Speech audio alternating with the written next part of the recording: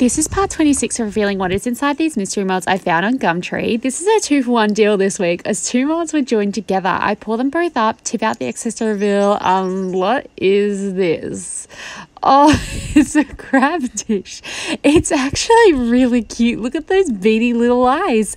I did 4 different crabs because I was being indecisive. So I did a red to orange ombre crab, a floral covered crab, and a pinky red glazed crab, and a crab to look like an abalone shells. So I popped them through the kiln, and here is what they look like. Holy crap, they are amazing. I feel like these are all different aesthetics, but all the crabs are friends. Like, I wonder which crab friend is the most shellfish. I took them to the beach for a play date just for fun, but make sure to like and follow for part 27.